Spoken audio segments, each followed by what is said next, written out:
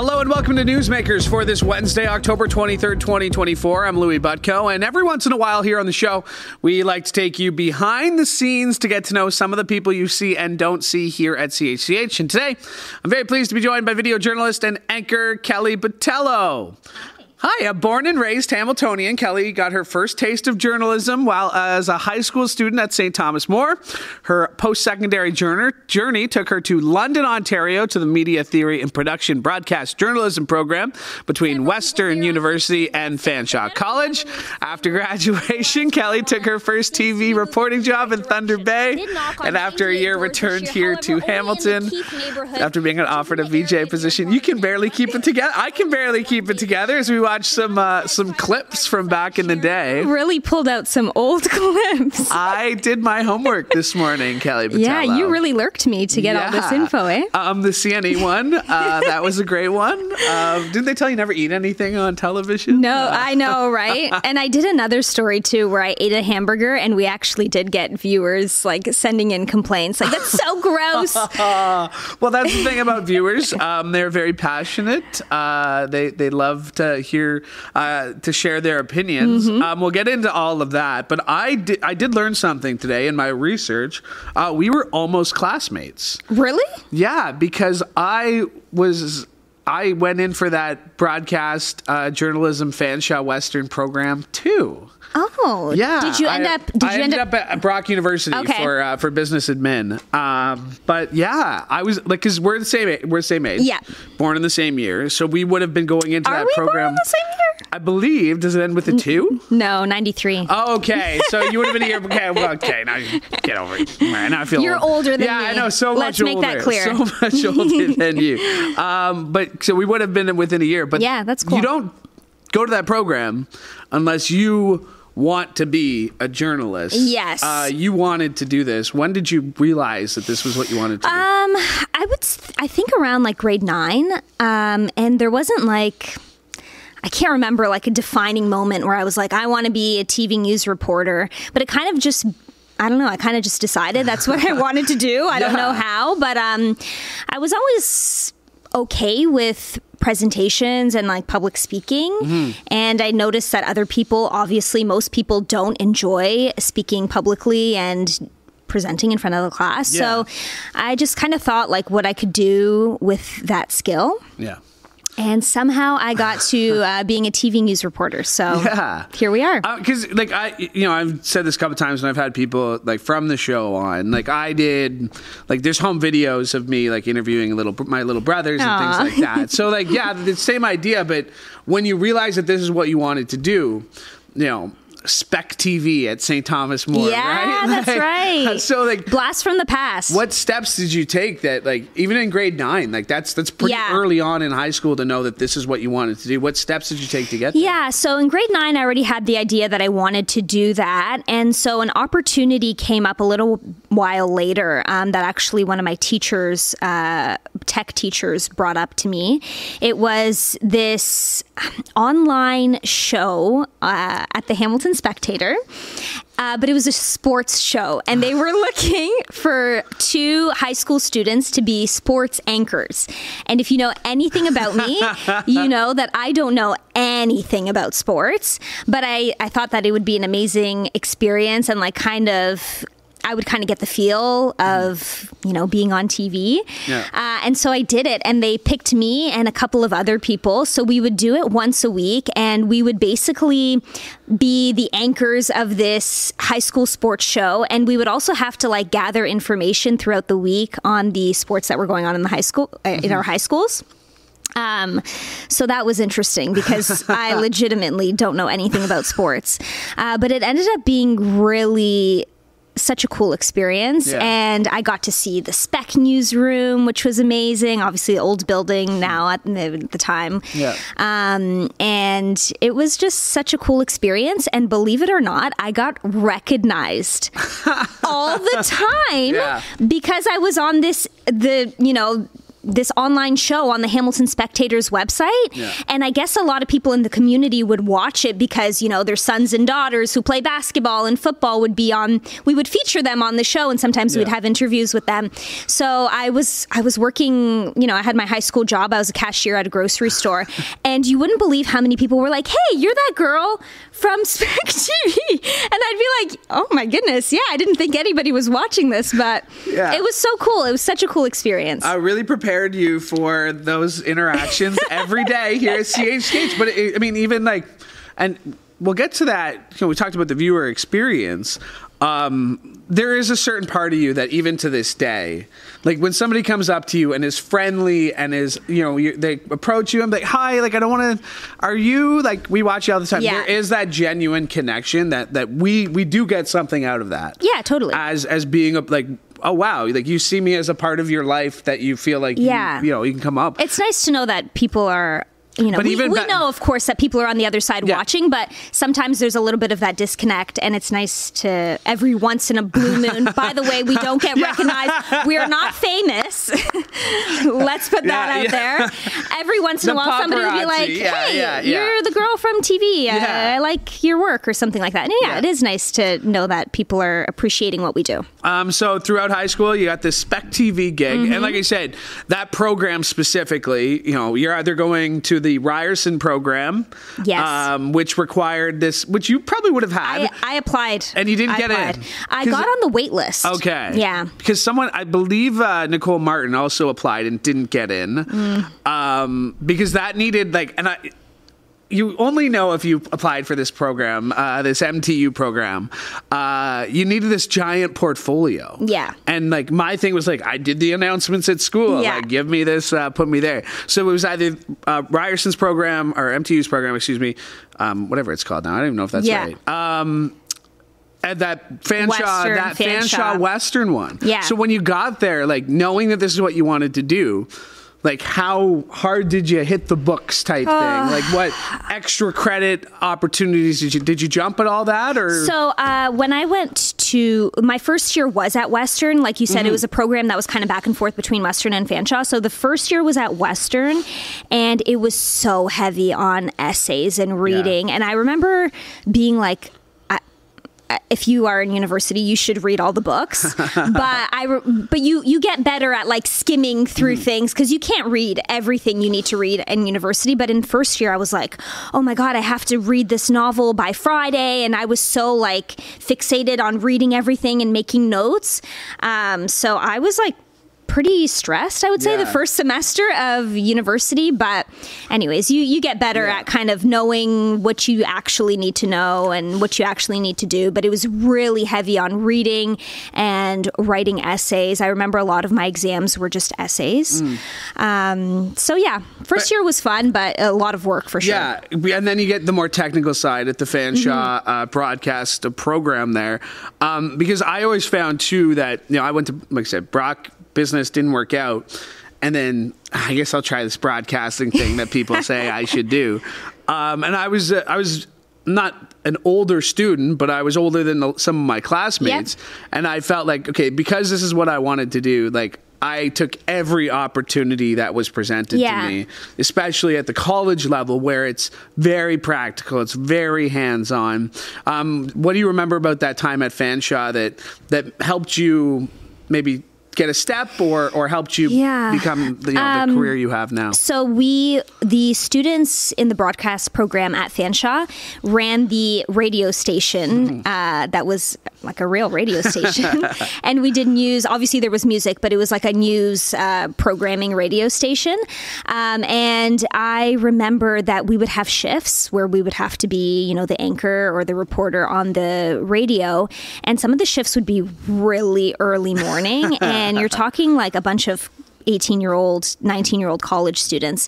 So I honestly think that prepared me a lot for this industry where you have to sometimes work unpredictable hours. Yeah. But it was really good. You got that sense of going out in the community, talking to people, knocking on doors. All of these things are kind of, make you feel uncomfortable, especially if you've never done it before, knocking on a random stranger's door or stopping people in the mall to try to talk to them. You know how much we get rejected. Like, it's constant. Like, no, people don't want to look at you. So it's hard, especially when you are not used to that, not used to like having to do these things. So it was such a good experience because it really got you out in the community, out doing these things that we do today, you know, in our jobs. So it was fantastic experience. So it was the practical experience at Fanshawe, really got a sense of what broadcasting was about and journalism. And then at Western, it was kind of more of the theory, media theory, and kind of the deep dive into journalism and communications. Like I said, was so close to going into that program. If only you were a little bit younger. If only I was a little bit younger. Yeah, exactly. Okay, so you graduate. You get this call. You just want to get into this industry, and especially at college. You know, you hear it from a lot of your professors where they say, "Hey, listen, if you want to make it in this business, you might have to go work at X, Ontario, or Lloydminster, Saskatchewan, all these other places." So you'd heard that before. And I never really thought it would be me. Like, I always heard that from our professors, like, you have to go out into small markets if you want to get your foot in the door on TV. And, like, I kind of knew that maybe I'd be open to that, but I don't really know what my plan was. Like, I always wanted to work at CH, and I'm born and raised in Hamilton. So I was kind of hoping that I would just get a job at CH, maybe not on TV, but maybe as a writer or something, and then work my way up. And actually, right before I graduated, I got a call from our news director at the time, and he wanted to meet me. And I had sent him my demo, and I was like so excited. And anyways, I came in, I had a meeting with him, and he's like, "Listen, you got a lot of potential, but you need experience. Like, you're really green." And so I was like, so you're not going to hire me? But after that was when I kind of realized, okay, maybe I have a shot at working at CH, but I need to get some more hands-on experience. So that's when I started applying to TV jobs in like really small communities across Canada. And actually somebody in the industry sent me this job in Thunder Bay, and it was like a TV news reporter in Thunder Bay. And I applied to it and then completely forgot about it. Yeah. Because I had applied to a lot of different jobs, and it just like I was working full time then. Like, I had already graduated. I had like a full-time job, and not in the industry, just And so I forgot about this job, and then one day I got a call from a news director, and he's like, "Oh, hi, this is so-and-so from Thunder Bay Television." And I was like, "Hi," like, and he's like, "Can you send us a little bit more of your demo or whatever?" Like, I had made it to like one of the last couple people that they were considering. So I did. And then this was months after I had applied, by the way. Like, I had completely forgotten about this job.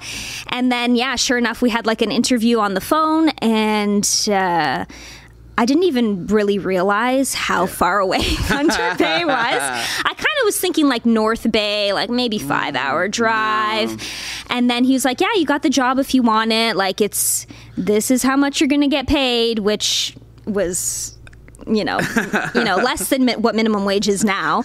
But he's like, "And it's like Thunder Bay, like you better bring like a nice winter jacket and some heavy duty boots." But I was all in. I just felt like, why not? Like, I was sight unseen too, right? Yeah. I knew nobody in Thunder Bay. Yeah, and I think that's like, when we're talking about this, like, we have a lot of shared experience, obviously, with, college experiences and these same conversations, like knowing that you wanted to do this. Sometimes you're just going to have to trust your gut. And take a leap. Sight unseen. Because I took a job in Kelowna. Had never been out to Kelowna, BC. That's a nice job to take, though. So you go through these experiences, and you're really packing up your life, and that's what you had to do. And when did you say yes, and how quickly did you get up there, and what was that experience like? They gave me 2 weeks. Okay. And I had to, in that 2 weeks, I tried to find an apartment in Thunder Bay, just like online and stuff. off, and I packed everything up. I quit my job. I was working at a car dealership in Hamilton at the time. And I just kind of felt like it was one of those like pivotal moments in my life where it was like I was getting really comfortable in the job that I was working, but it wasn't in the industry that I wanted to work in. And so it was kind of like, listen, this is now or never. Like I'm taking this leap and like working towards my dream, which is to be a TV news reporter, or I'm just going to be comfortable and have a nice job here in Hamilton that has nothing to do with TV news. So I was like, you know what, I'm going. My mom was like, what? They were happy for me, but of course, like, it's so far away, and I was an adult. I was 22, but still, like, I was like kind of young and naive, and so I packed up. In 2 weeks, I was there, and I remember like getting to Thunder Bay in November. And seeing all these cars with plugs hanging out of the front. And I had no idea what that was for until like December hit and everyone had to plug in their cars. It was crazy. I've never experienced cold like that in my life, but it was such an amazing experience. That's awesome. And then do you feel like that conversation with that news director, like gave you that two kind of things, I would think, like, you're not good enough, sorry, right now. And that can be super discouraging, especially when you've been working since high school at this goal. And like, you're in college, you're still, you feel like, okay, yes, you haven't graduated, but you're confident in your abilities. And then to be told no, and then that kind of pushes this comfortability thing. Totally. Obviously, not a decision that you regret at all, but how hard was that decision for you? It was one of those things where I knew I didn't have experience to work here at CH. And so, but like having that meeting with the news director really made me excited and hopeful. But at the end of the day, he was right. And it was the push that I needed to get off my butt and start applying to realistic places where I could get that experience and where, more importantly, I could make those mistakes and I could, just hit the ground running and be on TV immediately and not have to work my way up. So I was only in Thunder Bay for a year and a year. How'd you get back? A part-time VJ position for the weekend news opened up here at CH. And I applied and I sent that same news director an email like, hey, like, do you remember me? I'm applying again. And so they requested an interview with the VP of News and the news director at that time. And it went so well. And they're like, come back part-time. And that was another risk. Like, I was working full-time in Thunder Bay. And then I only secured a part-time job here at CH. But I knew for sure I was going to take it. Like, there was no chance I was missing out on an opportunity like that. So I took it, and I had no risk at the time in my life. Like, I was coming back to live with my parents. It's not like I had a mortgage or rent to pay in Hamilton. I could take that risk and say, okay, I might only be working 30 hours a week. Mind you, I worked way more than that, even part-time. But part-time was the best. Part-time, like, don't get me wrong. That's not what I mean, but the overtime on part-time, especially when you're first getting it. I'll do that. And that was me. Absolutely. I did every shift, like morning show, evening news, like anything and everything I could do, I did. And we're going to get to that because you have done everything on air basically here that there is to do except for weather, sport. Like, there's things, because like I've never anchored the 6, right? But like I've hosted Trending Now, I've hosted Morning Live, I've done all these other things. Is there anything here that you haven't done except this podcast job? I mean, I guess you haven't. You haven't done that. You got to host a podcast. Maybe next week you can fill in for me or something, just so you can check it off. You can check off the box. No podcast, but everything else, like on air, I think I've done. I've been a reporter for every show that we have. I've been an anchor for every show that we have. So that's kind of it. Why do you still love it? Why do you still love this job? It's different every day. And some days we have stories that don't personally interest us or like, are more boring than we would like them to be, but are still important, of course, to cover. But then like we get kind of access to everything going on in the city, and we kind of have like this we're kind of like first to know about everything that's going on, and it's just different. I come to work every day. I have no idea what I'm going to do. And it could be a crazy, hectic day, which a lot of times those days are the best days, right? Because it's a lot of things going on.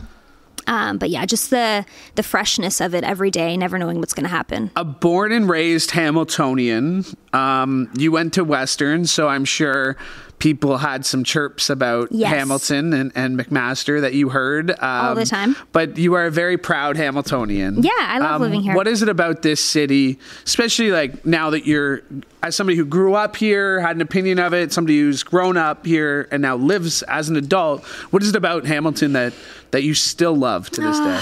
Well, my whole family's here, and my husband's family is here. So Hamilton just has always been home for me. Like, it doesn't matter if I went to London, Thunder Bay, like, it doesn't matter. Hamilton's always been home. There's this comfort of being here.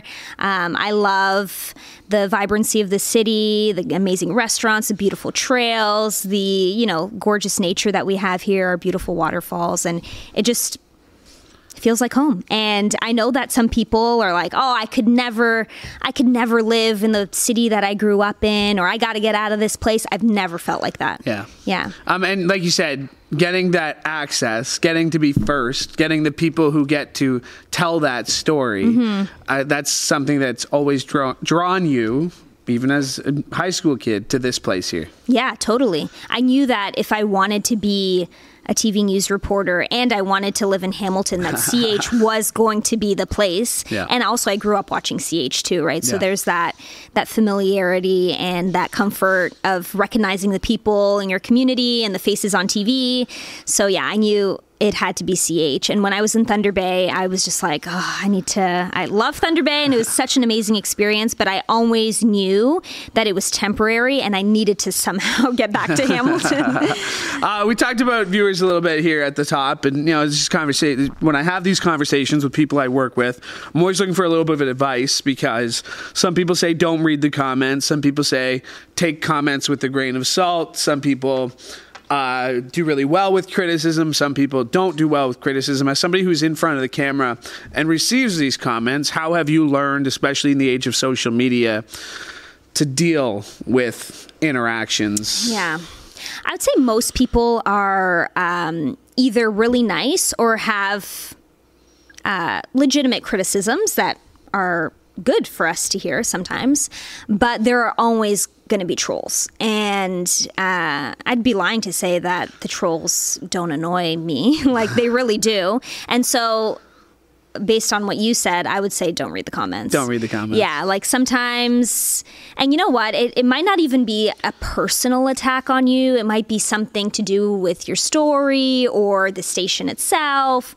But there's always going to be trolls, and they're not worth anybody's time. If you have something constructive to say about somebody's story or how it was presented or journalism itself, absolutely. Drop a comment. I'd love to see it. I'd love to read it.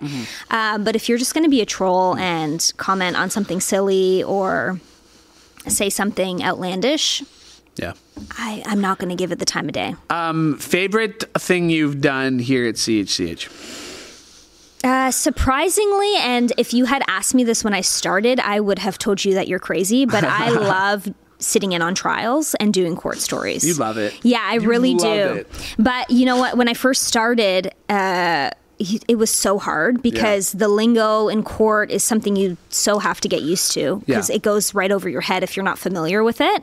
And the publication bans on what you can report and what you can't report. It's all really serious stuff, and you have to be held accountable to all of these things. So it's really important.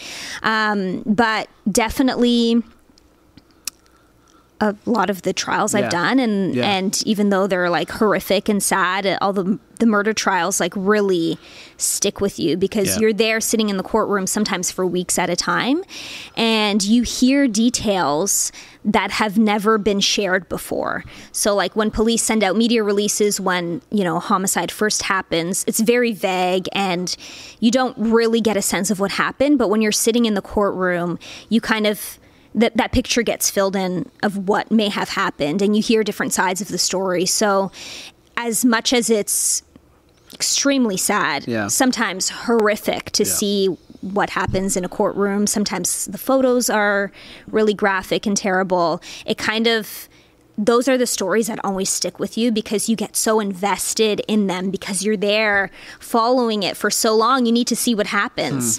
Yeah. No, I've told you this, and I told you this once, like, you've come back from mat leave the last few weeks. I'm always like super impressed watching you work because you're such a pro.